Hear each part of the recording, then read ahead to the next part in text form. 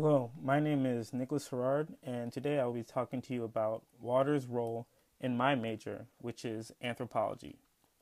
Now, before I get into this actual topic, I think it's important for everyone to understand what anthropology is. So, according to the American Anthropological Association, anthropology is the study of humans, past and present. And for this topic, I will be talking about water's role in the development of humanity. Now, I'm sure most of you already know this, but water is essential for human life. So it shouldn't surprise you to find out that water has played a key role in the development of civilization and in our own history. From drinking water to bathing water to water used for crops, water has always had a big role in everyday human life. However, water's role has shifted throughout the years. Humans originally started off as hunter-gatherers. Back then, most of our food source would be centered around a water source, since they also relied on water. This forced early humans to live near that water source, since that is where their food was located. This also meant that humans were forced to move and relocate when that water source ran out, because their food would also leave with that water.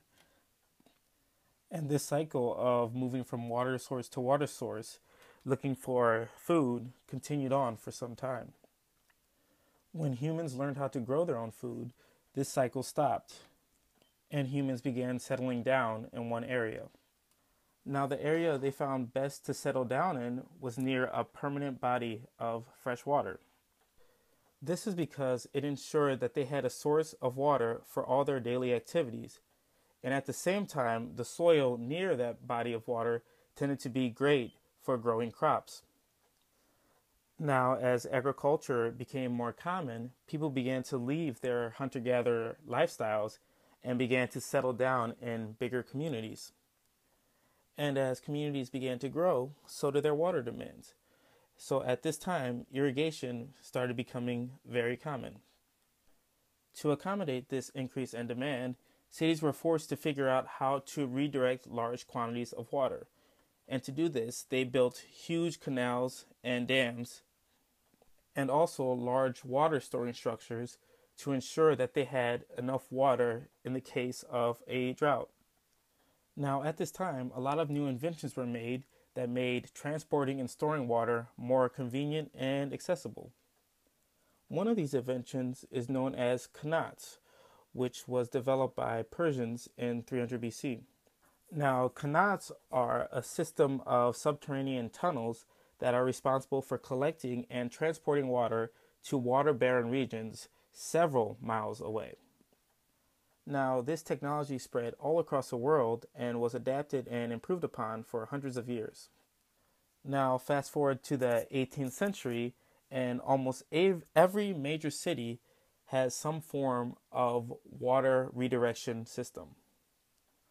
Also around this time, people began to use water not only for agricultural and domestic purposes, but also as a source of energy.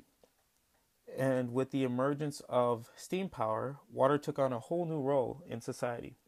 This new form of energy began what we know as the industrialization period.